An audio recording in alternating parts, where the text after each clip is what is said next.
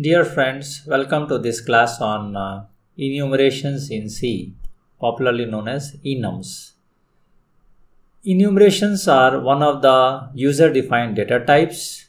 So let's get started on this class. As part of the agenda, I am going to talk about what is Enums or Enums in C language. We'll also discuss why do we require enums. Is it mandatory or does it solve certain problem? Okay. Having covered that, then we'll talk about syntax of enums in C language. And then we'll cover a little bit about the differences between enums and macros, followed by certain practical examples of enums in the Linux kernel. So let's get started on this topic on enums in C language, right? So what is an enum? As far as the language is concerned, C language is concerned, enum is a named integer constant. So as part of your programming, if you want to define certain important values which are important for your source code, so you can define those values primarily using capital letters, and then you're defining their name and give some values. Sometimes the values are meaningful and sometimes the values can be meaningless. Okay, so when you talk about enumerations or enums in C, we are generating enums means we are generating a sequence, right? Enumeration, we are enumerating it. So it specifies a set of values that a variable of a given enum type can take. So you declared one enum data type, and then what are the integer constants? So they are constants. So what are the integer values that it can take? That is what is a enum. How do we do that? We specify the keyword enum. The moment we specify the keyword enum on the beginning of a line, we are now kind of defining a new user defined data type. Okay. So why do we require an enum?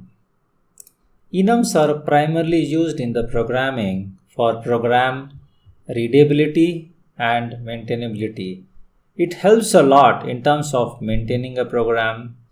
So we will give some live example about it. Before that, it's good to look into the syntax, the data type, how we are defining it, because by looking into some of these examples, we can easily understand them whether enums can be good for readability or not. Okay, so let's look into the syntax.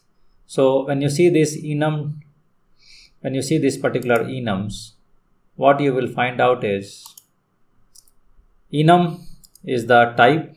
Sorry, it's a way to start. It's a keyword, and then you are defining a type here, followed by the enumeration list. So in this you are going to discuss about what are the various integer constants where you have given some names to them, and then you can define certain variables. Looking into the example further, we have declared enum called a day. So it's a day of a week. It can be any day of a week. Okay. So you just want to enumerate them: Sunday, Monday, Tuesday, Wednesday, and all the days of a week. So 7 days are there, right? Basically, if you have 7 days of a week, you just start with whichever day you would have wanted. So let's start with Sunday, Monday, Tuesday, Wednesday, and then go on. Now what you have done is you have generated 7 constants, integer constants, and then the rule is the first one, which is the Sunday in this example, the first integer constant. If you don't specify any explicit value, the value is 0. So this value will have an integer value 0, and this value is always, the next value is always previous plus 1. So this value, since it was 0, it will become 1, then 2, then 3, 4, 5, 6, right? So here there is no need for us to explicitly define them with certain values in another way. Another way means without using enum. Okay. We can use it a macro, but macro you might have to define 7 macro definitions, and then you have to specify a value for each one of them. Okay, so we'll cover some more differences about macro versus enum little later, but just think at this moment which solution is more elegant. If you use enum, you just define in a single line all the integer value. So here really the meaning is also integer. Macro, you are defining 7 top down with some values. Okay. So they are not integers also. Macro is a character sequence, right? So this looks easily more readable and maintainable as compared to macro. So how do you use them? Enum, day, and then you say today. Today is a local variable or a global variable. So when you say today, is today Sunday? So in your programming, you can say if today double equal to Sunday, is today equals to Sunday, today equals to Monday. So it becomes more readable because maybe you are writing an application software which is more focused on a day of a week, right? So some sort of a software where you are using this. So it's good. It allows us to give a name to the days instead of saying 0, 1, 2, 3, like we just compare with the meaningful name. That's how the program readability gets increased manyfold. The next one is coin. So think about a coin like your penny or a nickel or a dime or a quarter, half dollar, dollar. So if you're writing some financial software for say US, so there, they use this currency, denominations as an example. Not all of them are valid, but as an example. Okay. So you can enumerate those currency for a particular geography. In this case, it's a US. And then you say enum coin money. So you're declaring a variable called money and it is our type enum coin, right? So what happens here is you are really declaring an enumeration and then you are declaring the collection, the list, and then a variable. Let's move on to the next slide.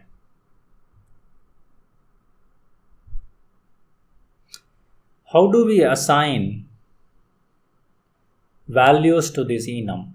As I mentioned just a while ago, that by default the first integer constant will have a value of 0. So the next one is previous value plus 1. So this will be 1. We can also explicitly assign the values if we wanted. Whenever we do that, the next value is always previous value plus 1. Okay. So when you do like this, you will see that penny 0, nickel is 1, dime we have hard coded to 10, quarter we have hard coded 20, half dollar will be previous value plus 1 because we did not do any hard coding, explicit assignment. And similarly, the dollar becomes 27. So the values of these integer constants are this in the same order how they were declared in this enum coin declaration. So the next thing for us to understand is enum versus macro. Just a couple of minutes ago, I gave you an example, if you are going to define Sunday, Monday, Tuesday, all those weekdays, 7 weekdays, we can use a macro definition or we can use an enum. Okay. So there are certain things we need to consider. The first one is enums are supported by the C language. So enums are created for the language itself, right? It's part of the language. Whenever you think about macro, they are basically preprocessor, C preprocessor directives. Okay, these directives generally have a lot of general meaning. One of the thing is they don't have any data types, right? So they are just some sort of a text string. So if you have lots and lots of integer constants to be defined, so we can use enum. Suppose you have 20 integer constants to be defined, you can define enum. You can explicitly assign certain values to some of them if needed. But when you have to explicitly define a lot of these macros, so it's a very large top-down, write-up that you have to do in terms of macro definitions, okay? Which is fine, not a major problem. And then you have to explicitly assign values to each one of these macro definitions, right? So sometimes it's a little bit of a drag in the coding because macros are for preprocessor, so it gives us some way to do conditional coding, some additional inclusions, various things. But enums are primarily defined for readability of the program. It's part of the language, okay? So given a choice, yes, enum is a better one because it improves the readability and it saves space and time. It's auto-initialized, they're integer, they have a meaning, they're integer constants, okay? Macro, you have to do a lot of extra work for that. Having said that, you can do programming using both enum and macro, but enum is generally preferred. Okay. So now let's look into some examples of enums, right? So I have got few examples where, we are really using it into the kernel. Okay. So sometimes you can see this particular example about enums, where we are talking about status of the power status. Okay, it's about the hardware power status. So we can define state as 0, 1 up to 7, and then maybe some invalid states, right? So here is just creating an enum, and the name of that type is state, power state, right? So this is one place where you can make use of enum as one choice in the previous case, right?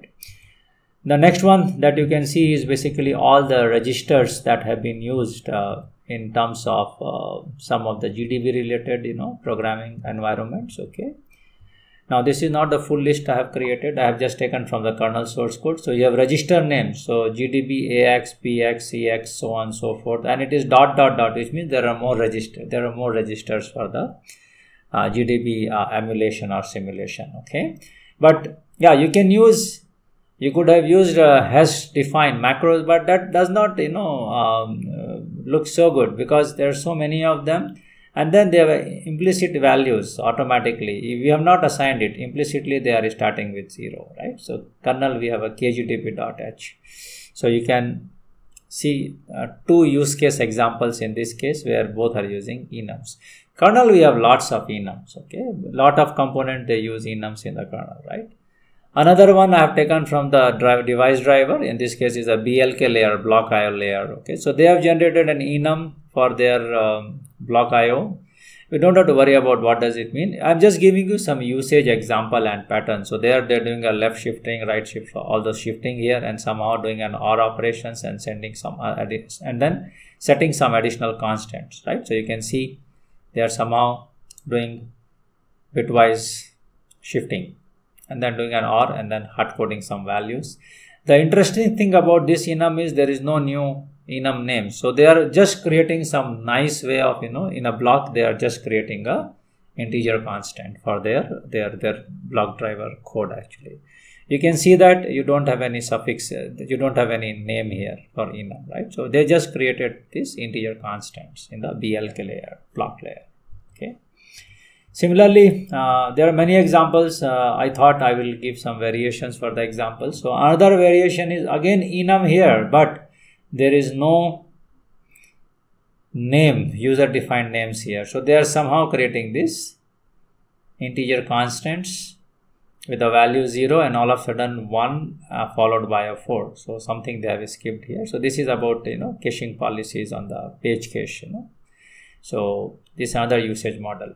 So what you see generally in the kernel, right? You can search for enums and you will see, oh, so many enums are used, because enums are allowing us to create a named constant, named integer constant. That itself is a very good usage property basically, right? So kernel uses it quite a lot. Just to give you a final cut example on this, you can always go to the kernel source code. Many of you might be seeing I'm using this source code quite a lot. Okay, so I think you should download the source code, find, and then you can go into this text string and say enum, right? So you can just put the keyword enum and it will search in the database. There are 25,000 places in this version of the kernel that I have, okay, in which they are making use of enums. So enums are used extensively in C programming. I hope this small video discussion on enum would have helped you in understanding C language and how to use it, how to use the enums. Thank you very much, and I will see you in the next video. Thanks for watching the video. We have put important links in the description and the comment section below. If you really enjoyed our video, please press the like button below. We plan to release one video per week. So go ahead and subscribe to Sanfoundry by pressing the subscribe button below and turning on the notification bell.